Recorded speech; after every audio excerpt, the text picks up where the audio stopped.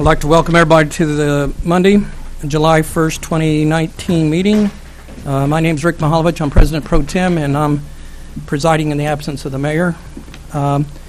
We will start the meeting tonight with a prayer by Councilman Graham, followed by the Pledge of Allegiance. Please stand. Let us pray. Lord, fill us with your spirit and courage so that we might bring our talents and gifts to this meeting to do the important work for our city. Lord, open our minds to the task at hand. Open our ears to listen to each other. Open our hearts to your will. Heavenly Father, help us to understand that everyone is not going to agree with us tonight with our decisions. But as long as we put you first, everything will be all right.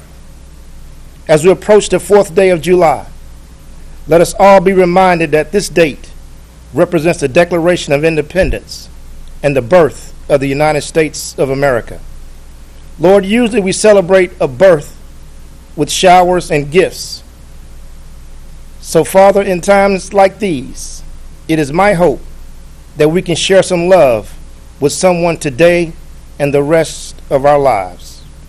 Bless our servicemen and women, both at home and abroad, that helps to ensure that we have that freedom. Bless this nation, bless this state, but most of all, bless the city of Jefferson. I pray a special prayer for those who were affected by the tornado and flood. Let them know that you are God and God alone. Lord, we thank you for last night laying down, but we truly thank you for allowing us to rise this morning and see yet another day. Help us to understand that you allowed us to wake up this morning so we could correct what we did wrong on yesterday. In your precious name, Jesus, we pray. Amen. Allegiance to the flag of the United States of America and to the republic for which it stands, one nation under God, indivisible, with liberty and justice for all. Okay, I call the meeting to order. Roll call, please. Fitzwater. Present. Graham. Present. Hensley. Hussey. Kimna. Here. Mihalovich. Present. Prather. Here. Schreiber. Present. Ward. Wiseman. Present. Okay, I'll call for the adoption agenda minus 4A. Second. Okay, any discussion? All those in favor say aye. Aye. Okay. Item 5, public hearings, we have none. Item 6, appointments by the mayor, we have none. Presentations from staff, consultants, and invited guests. Not yet. Okay. We have none. Announcements by our mayor, council, and staff. Any notices from chairs? None there, none there. I have a guest tonight, Chris Shepperly with Salute to America, that I'd like to have him get up and tell us what's going on in the next few days. Welcome to our meeting. Thank you. Thank you for having me. So first of all, thank you for your support for Salute to America. We really appreciate everything that the city does to help our event be successful and celebrate our independence in a very positive way. And this year especially, it was a challenging time here, and so I think it's important that we move forward and we do some celebrations. Had lots of tragedies in the last 30 days, last couple months, but as we move forward, it's important for us to celebrate all the good things that we have. So just real quick, won't take up a lot of your time, but just wanted to let you know what was going on July 3rd and 4th. We'll start off July 3rd with the parade, starting right here at City Hall and going through downtown. We'll have the opening ceremony at 7 p.m., sponsored by Not. Then we'll have lots of entertainment in the beer gardens, and then also our main stage performer will be Craig Campbell. Lots of different things going on the 4th, starting about 11 a.m. With the Boys and Girls Club Drumline at noon, Royal Tigerettes at 12:30, Jeff City Dance Academy. 3 o'clock is Jay Finney's hot dog eating contest. That's always a fun one. Come participate. Looking at you, Ron. I'm going to sign you up. And then, again, lots of entertainment at the beer gardens there. And then, just to kind of summarize here, but Super Jam will start performing at 7:30, and then we'll finalize the festivities with the Red, White, and Boom Sky Concert, and hope for good weather. Pray for good weather. Lots of many great sponsors that have supported this, and so we really thank them and couldn't do it without them. And again, thank you to the city for all your efforts and support and contributions. So we really appreciate everything that you guys do, and hopefully we'll see you on the 3rd and 4th, and we're very few close because it's probably going to be hot. Well, thank you for the update, and thank you for your leadership on the committee. Are there any questions? Is that one? What time and date is the parade? The parade starts, I believe, at 5:30 or 6, and I can get that for you 5:30 exactly. line up, 6 o'clock Yeah, from yeah, our I parking think- lot right here. Right. 5:30. Yeah. Yeah, and 6 o'clock, I might add, just to throw out, there will be a banner carried by supporters and elected officials who wants to be involved. J.C. Strong banner. It'll be the last thing in the parade. So all the council is invited to walk behind the banner and show your pride and support for the many volunteers. Okay. I see it on here now, the parade. Eyes are getting bad. Mine too. That's why I have these. Thank you, sir. Yeah, thank you. Thank you. No further announcements. We'll go to number 9. I don't know that we have a Lincoln U update. Anything, Councilman Graham? Okay. Nope. Item number 10, presentations from the gallery, specific bills, resolutions. We do have one person signed up. That's Dan Schmitz regarding Clark and Dunklin Roundabout. Yeah, you're welcome to come up and give your name in the microphone. And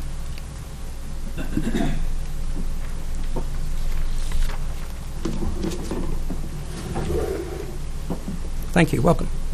Excuse me? Welcome. Oh, thank you. I am Dan Smits. I'm going to spend these next few minutes to try to convince you guys to rethink this Clark Roundabout intersection thing. A lifelong resident of Jeff City, driven through there. I'll give up my age, 51 years. I've never had a traffic flow issue there. I come off of Bald Hill, usually go right toward the highway. I like roundabouts where they're necessary. For example, the one at Ellis and Tanner Bridge was excellent. If you remember, cars used to back up like maybe all the way to the fire station near Elks before the roundabout. I've seen the need for it. It works well there. But if you drive through the intersection of Clark and Dunklin, often you'll see there isn't a traffic flow issue there. I spent some time over the last few months talking to people that work for the city street division, past and present, and some of the council members. And it seems to me like this whole idea was started some years back when Lincoln asked us to vacate Chestnut Street. And that administration is no longer there, and I don't think the current administration is pushing that issue. So I think what Lincoln was asking then, if we're going to vacate that, we need to alleviate this additional traffic pressure on that intersection with the roundabout. Since that street never was vacated, there isn't added pressure there. And I don't think the new administration has it in their mind to vacate that street. It also came to my attention that at one time, when Lee's grocery store was there, cars would park right up against Clark. Clark. And you couldn't see well looking up toward Bald Hill. But the new building built there, the church, I believe, there's been a curb poured, which brings the cars back probably a good 12 feet back further, which increases the line of sight. And at the same time, that left-hand turn, which your engineer considers, I guess, obsolete, so word is using, I don't feel it's necessary anymore because you can see well enough looking toward Bald Hill if you're at Dunklin, since those cars are now moved back. The Lafayette ramp's taking a lot of pressure off that intersection. Again, doing away with that left seems to be the whole heart of the matter here. If you read his quotes, he talks about, he kind of supports my cause. He tells us the volume just isn't there to support a signal. He goes on to say, There are very low volume times at this intersection, so you wouldn't want a stoplight because you would be at a stoplight, a red light, while there's no one at the intersection. He also goes on to say the primary concern here is the confusing left-hand turn if you're coming up Dunklin toward Clark, which I agree, it's kind of confusing. It's one of a kind thing in Jeff. But again, you can get rid of that and just make a normal left turn there. Keep it a two-way stop. There just isn't a lot of cars coming from eastbound Dunklin to Clark. Neither is there many coming from the other side, which would be the Cardinal Houchin Street side. So I don't see it as an improvement. It may even be a deterrent because when you come to a roundabout, you do have to slow more than if it was a straight through. So you're going to create all the people going north and south on Clark to slow down to take that circle. And it's my understanding they got to buy that church too to make room for the roundabout. And looking back, I think when the Lafayette interchange was built, the buildings that were moved there, the people that owned them didn't appreciate them being moved. They felt like they were kind of being ostracized to move their buildings that had been there for 100 years, like the church that was down at the bottom of that ramp that got moved. So you're kind of moving another church if you build this roundabout. So I don't think they're gonna like that. We got to buy the church. Perhaps just a pedestrian crosslight there. I see more pedestrian issue there than I do car issue. A lot of people walk up from the Lincoln area to go across the street, and they'll dart across in front of you there. So perhaps a signal like you have here at Clark or McCarty by the Truman Building, where they walk across there and press a button. That works well. Wouldn't cost near as much as $1.7 million either. That covers my thoughts on it. Hope I'm not too late. I've talked to some people, and they said this is already a done deal. So I don't know how all the processes go, but I know you're about to approve a bill with Bartlett and West to design it. So think about it. Thank you. Thank you. Any questions for Mr. Schmidt? Yes, Councilman Weissman. Yes, thank you. I've also heard some concerns about the pedestrian, about pedestrians in that area. Where do you think the best place to put a crosswalk would be? In front of that church, which would be on the south side of Dunklin at the church. Anywhere else, the road gets really wide there, and you'll be walking them through that odd left turn. So if you get rid of that, the narrowest crossing would be to the south side of the intersection of Clark and Dunklin.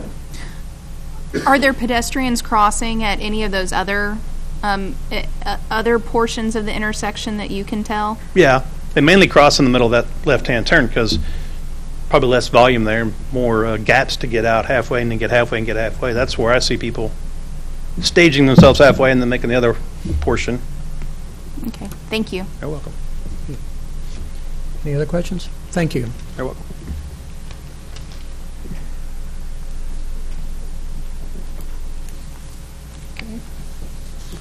Next item is the consent agenda. I'd accept a motion to accept. So moved. Second. Okay. All those in favor say aye. Aye. Nay. Motion passes. Item 12, bills introduced. We have item 2019-025. Mr. Sanders, You may read the bill. after the clerk reads the bill. An ordinance of the City of Jefferson, Missouri, amending Chapter 35, the zoning code pertaining to medical marijuana dispensary facilities. Now, Mr. Staff. Thank you. The Planning and Zoning Commission, let me back up. I always get ahead of myself. This is a standard ordinance that would be amending the existing zoning code regarding medical marijuana dispensaries and transportation facilities. It came through the Planning and Zoning Commission last month and is brought to you, and there will be associated public hearings if it moves forward on July 15th. The two major amendments regard transportation facilities, which would support the transport of medical marijuana between either the cultivation, manufacturing, or testing facilities, and also between dispensaries and ultimately the patient requiring the medicine. The transportation facilities are being recommended and suggested by the Planning and Zoning Commission that they fall into the same category as the cultivation and the warehousing and manufacturing and the same 1,000-foot buffer. The other change, let me just bring up a map here real quick. There you go. Sorry, had my map there. The sort of light pink shows the areas in the M1, M2 where the transportation facility would be permitted. The other change regards the retail or the dispensary of medical marijuana. This came before the Planning and Zoning Commission with a recommendation to be included in the C2 district. After a discussion by a citizen and among the Planning and Zoning Commission, they decided to increase that to the C1 district. That's what this map is here. There's more C2 area than there is C1. The buffer distance would be the same as in the other medical facilities, medical marijuana facilities, with a 1,000-foot buffer, as someone could lawfully walk between one establishment to another. And there's a variety of how they do that calculation, whether it's in a suite or if it's in a standalone building. With that, I'd be glad to answer any questions. Any questions for Mr. Sanders? Seeing none, we'll move on to item 2019-026. Clerk, read. An ordinance of the City of Jefferson, Missouri approving a preliminary PUD plan for property addressed as 3215 Masonic Court. Mr. Sanders. Thank you. This bill would approve a preliminary plan unit development out off of Masonic Court, which is just south of Truman Boulevard. The property is at the end of the cul-de-sac. The property owner is Rose International, which is located one parcel above it, actually on the intersection of Truman and Masonic Court. They have a lot of employees right now. Parking is very horrendous. They park all over the cul-de-sac. The map kind of shows an outline. You can't really see it too well, but there is another facility between that parking lot that they're proposing in their PUD plan and the location of their business. The parking lot would hold about 100 vehicles. It is located as far as from the nearest property line. The closest distance is 80 feet. There is a riparian corridor. It's wooded, and they have allowed for accommodating a future greenway trail, which is on our, I believe, the 2007 greenway plan as something that is to be considered as future development. With that, there was one letter of correspondence. It's in your packet from a property owner to the south. City staff called the property owner and I believe was satisfied with the comments, how we addressed them, and they did not come to the Planning and Zoning Commission to make further comments. With that, there's no fiscal impact either. Sorry, I forgot that before. I'd be glad to answer any questions. Any questions for Mr. Sanders? Seeing none, we're moving on to Bill 2019-027. Clerk? An ordinance of the City of Jefferson, Missouri, amending Chapter 19, Motor Vehicles and Traffic by the addition of parking time restrictions on Clark Avenue in front of 1015 East Atchison Street.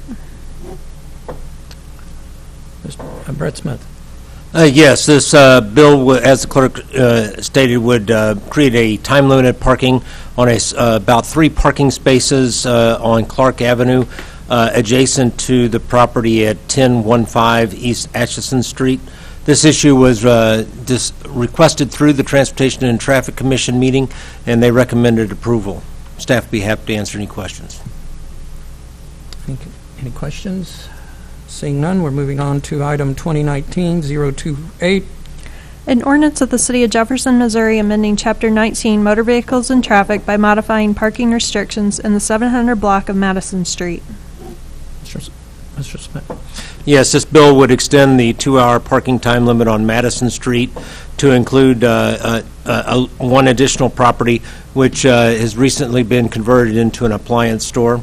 Again, this issue was discussed at the most recent Transportation and Traffic Commission. Staff will be happy to answer any questions. Any questions?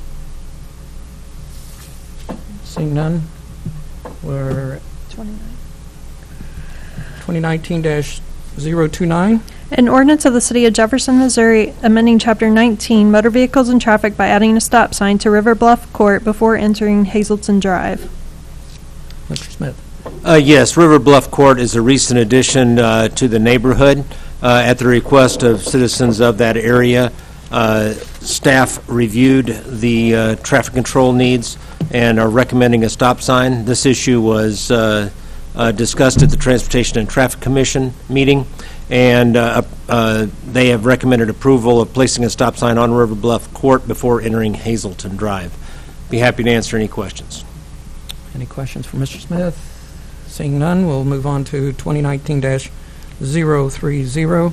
An ordinance of the City of Jefferson, Missouri, amending Chapter 19, Motor Vehicles and Traffic by modifying the no parking area on the south side of South 10 Mile Drive east of Missouri Boulevard. Mr. Smith. Yes, we would consider this bill more of a cleanup than anything else. The existing ordinance had the vast majority of this area already as no parking, but it referenced a street name as the ending point, which does not exist.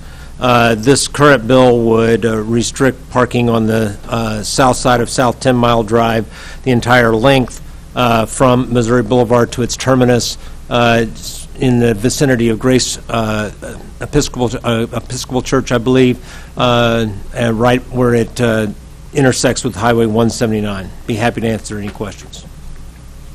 Seeing none, we'll move on to item 2019-031. An ordinance of the City of Jefferson, Missouri, amending Chapter 19, Motor Vehicles and Traffic by addition of no parking areas on West Main Street adjacent to Ware Avenue. Mr. Smith. Yes, this issue is brought forward by residents of the Paddle Wheel subdivision area. They were concerned about issues with traffic entering and exiting Ware Avenue from West Main. After discussion and 2 meetings with the Transportation and Traffic Commission meeting, it has been recommended that we remove one parking space either side of Ware Street on West Main, on the north side of West Main. Staff be happy to answer any questions. Just a comment. Yes. I just want to commend staff and also the committee, because like Britt indicated earlier, they spent 2 meetings talking about this. So this was something that the committee had thought into this entire process. So I just want to say great job to Britt and to the committee for hearing this. This took a lot of time to get to where we're at here. So thank you. Thank you. Any other comments? Seeing none, we're moved on to item 2019-032. An ordinance of the City of Jefferson, Missouri, approving various documents and actions in connection with the issuance of bonds for the Capitol Mall project by the Industrial Development Authority of the City of Jefferson, Missouri. Mr. Mullen. Thank you. This is a package of agreements to be approved by the City Council, which will allow the Jefferson City Industrial Development Authority to issue bonds related to the Capitol Mall, TIF, and CID.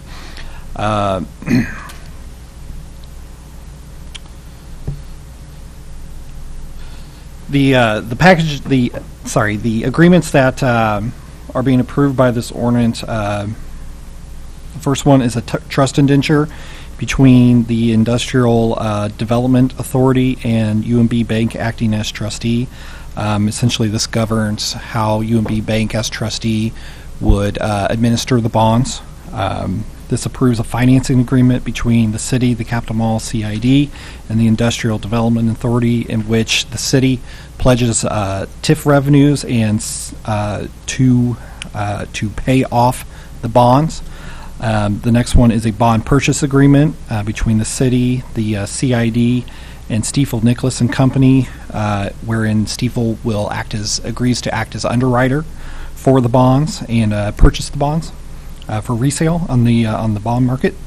The next agreement is a continuing disclosure agreement in which the city agrees to make continuing disclosures about the finances of the city through the Municipal Securities Regulatory Board. And then finally, a tax compliance agreement between the city, the CID, and the IDA, and the trustee, in which the city pledges not to take certain actions which would affect the tax-exempt status of the bonds. And finally, there's a form of a preliminary official statement, which essentially is a report on the financial health of the city that is used in the marketing and initial offering of the bonds. I hope you've reviewed all 175 pages and are Over the past month, I have. And you've recommended approval. Yes. And we have representatives here that can answer any other technical questions? Yes, Mr. Rich Wood from the law firm of Posinelli. They represent the developer on this deal, and Mr. Wood is available to answer any questions that you may have for the developer's side of this project. Very good, thank you. Any questions? Seeing none, we'll move to bills pending. 2019-019. An ordinance of the City of Jefferson, Missouri authorizing the mayor and city clerk to execute an agreement with Bartlett and West in the amount of $152,566 for the Clark Avenue and Dunklin Street intersection project. Mr. Smith. Yes, as the clerk stated, this bill would authorize a contract with Bartlett and West for the design of a roundabout at Clark Avenue and Dunklin Street. As the council is aware, this project was identified in the most recent half-cent sales tax project as a joint project between county and city. And this is the next step in that phase after the completion of a traffic study to determine that the roundabout is the most feasible and best long-term solution for the intersection. Be happy to answer any questions. Any questions? Councilman Graham. So this is a joint project between the city and the county for the half-cent sales tax, is that correct? I believe that to be the case. Okay. I apologize, this isn't normally my area to cover that, but that is my understanding. Councilman Prather. So we have a county excuse person me. here. Is that correct? Okay, that's okay. I'm happy to see his head shaking and that I was correct. Okay, I just wanted to make sure. Councilman Prather. Did you mention that the study or a traffic study has already been done and it has been determined that it would merit putting a roundabout there? That is correct. A traffic study was conducted of this intersection and actually of the entire corridor from McCarty Street through this intersection, looking at not only this particular intersection, but how it would interact with future improvements at the highway ramps. And, we believe that this is the best solution for the intersection, not only for today, but into the future.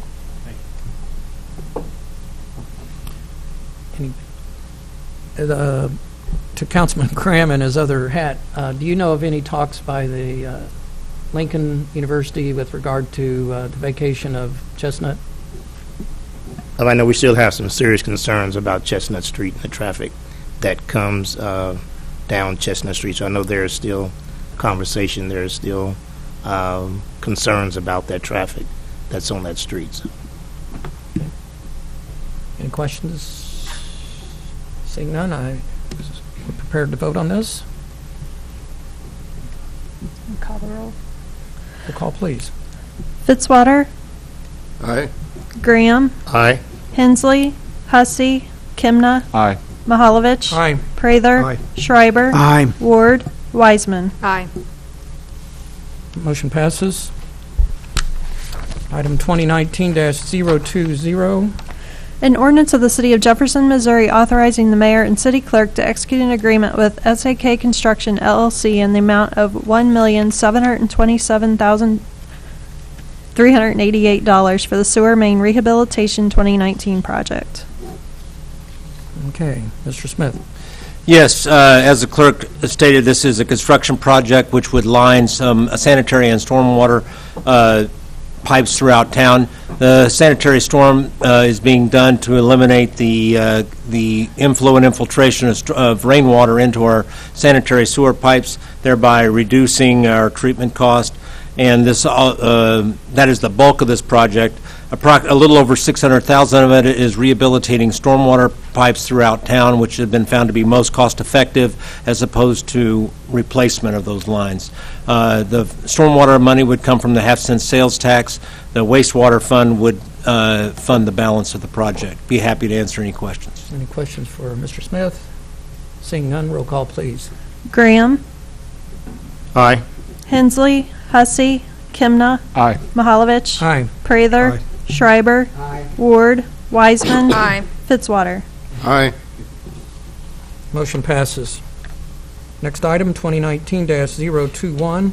An ordinance of the City of Jefferson, Missouri authorizing the mayor and city clerk to execute an agreement with Visu Sewer of Missouri LLC in the amount of $168,900 for the sewer main rehabilitation 2019 project.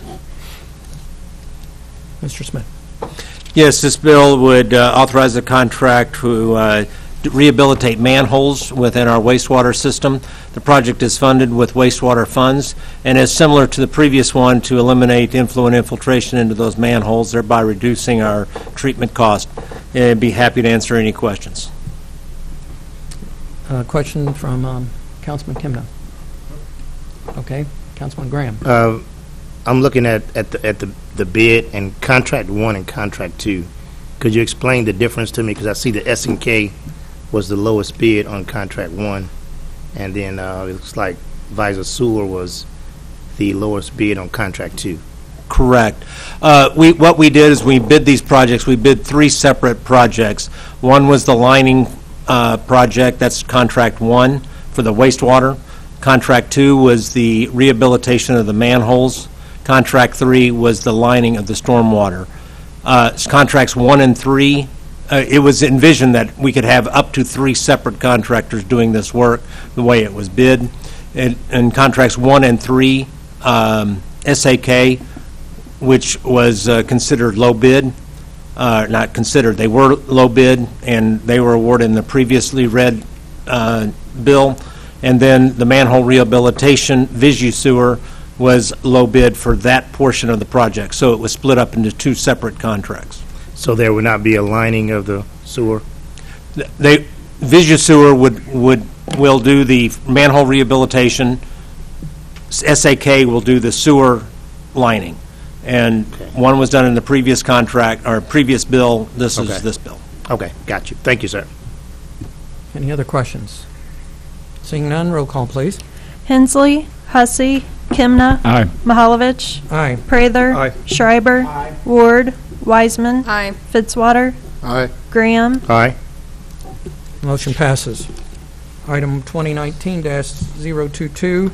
An ordinance of the City of Jefferson, Missouri approving a First Amendment to tax increment financing contract by and between the City of Jefferson City, Missouri and Capital Mall JC LLC. Mr. Molman. Thank you. This is an amendment to the tax increment financing contract between the City of Jefferson and Capital Mall JC LLC. 2014, the city entered into this agreement regarding the Capital Mall TIF and SID.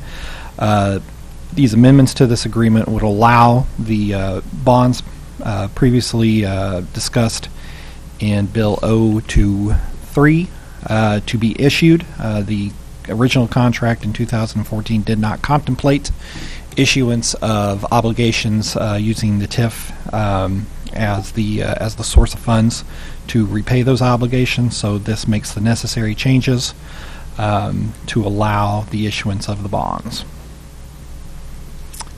Once again, Mr. Wood from Posanelli, representing the developer, is also here to answer any questions that you may have for the development team on this. Okay. Any questions for Mr. Molman? Seeing none, I very much appreciate your attendance, and looks like you're going to get off free of any questions. Always a good thing.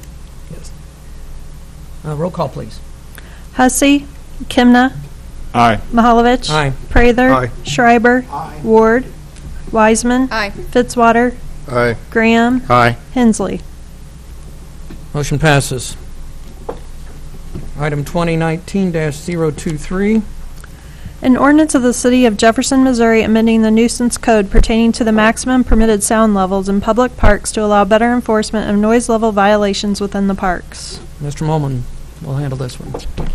Thank you. This ordinance changes the regulations regarding maximum permitted sound levels.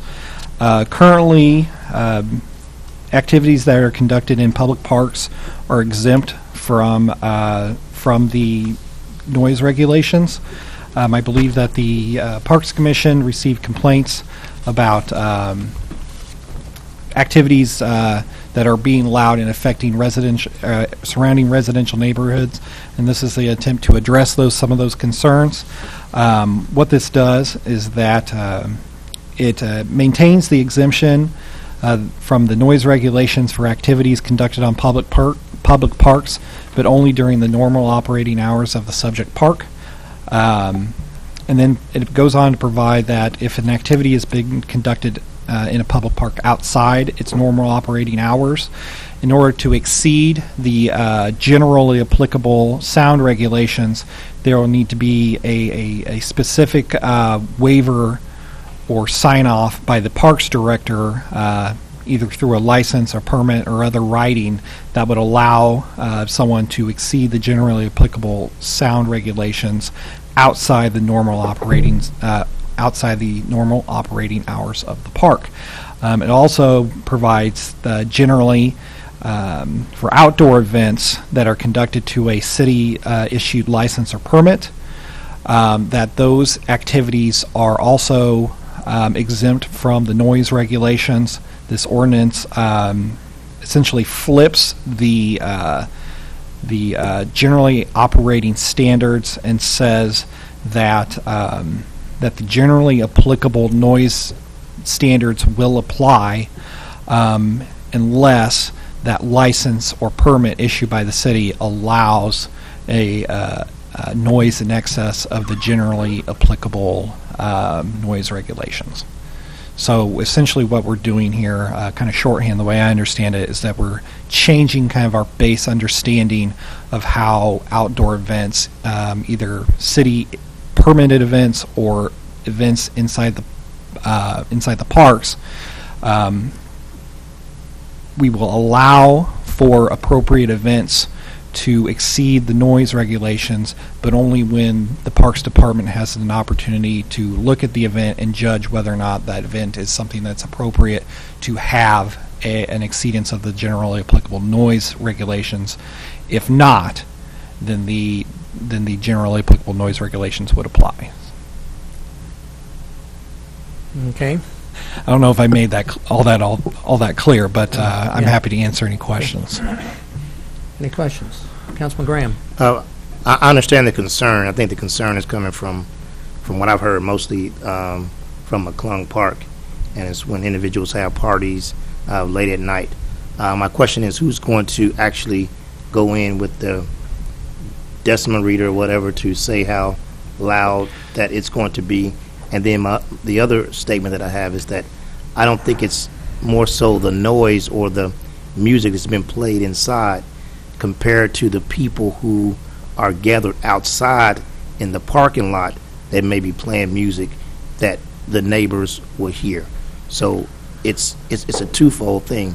I really don't think that it's all of the music that's coming from the inside, but it's more of the people who are hanging in the parking lot playing their music. So who's going to be in control of going in with this? The police department is the agency that enforces the noise regulations. So when events are happening inside a public park, I would see the enforcement mechanisms being a cooperation between parks and the police. And if they determine that it's not the loud music coming from inside the building, but the people on the outside, then what happens? I would say that they would inform the people that are, making the noise that's violating the ordinance, that they are in fact violating an ordinance, and ask them to turn it down, disperse, take care of the problem. If not, then they would have reason to, issue citations or whatever it may be. But essentially,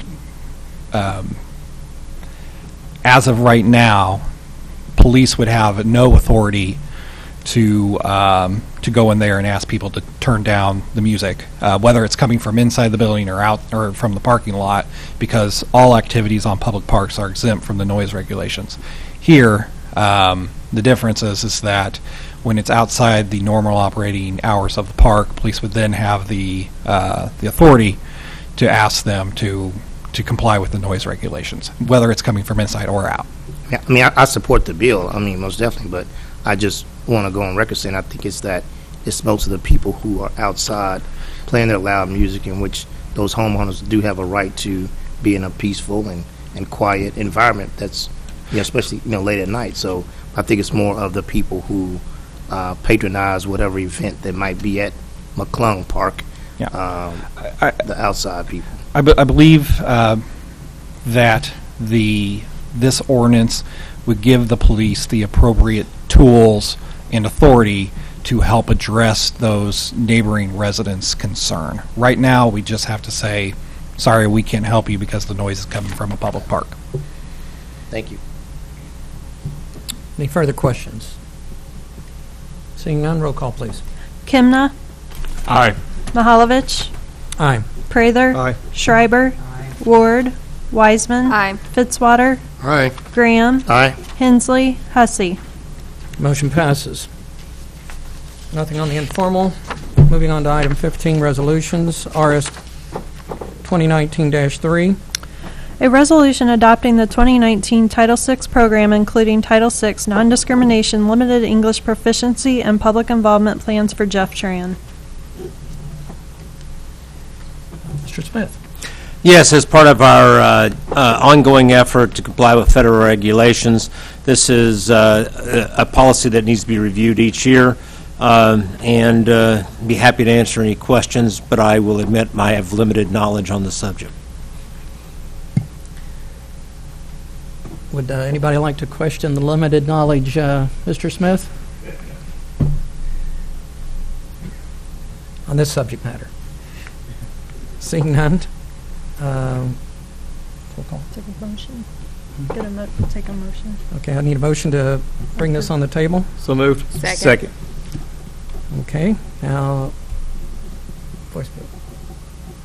I'll get a roll call. Okay, roll call, please. Mahalovich, Aye. Prather, Aye. Schreiber, Ward, Wiseman, Aye. Fitzwater, Aye. Graham, Aye. Hensley, Hussey, Kimna. Aye. Motion passes. Resolution passes. Item 16, presentations from the gallery on under subject matter. We don't have any, it looks like. 17, council staff discussion. Presentation topics, none. 18, new business, no new business. 19, unfinished business. I want to thank everybody for their patience with me, and especially the clerk, who my side's getting sore from nudges, but she made it easy. She's been nudging me. I appreciate the clerk tonight, and with that, I'd open to an adjourn. Second. Okay, all those in favor say aye. Yes.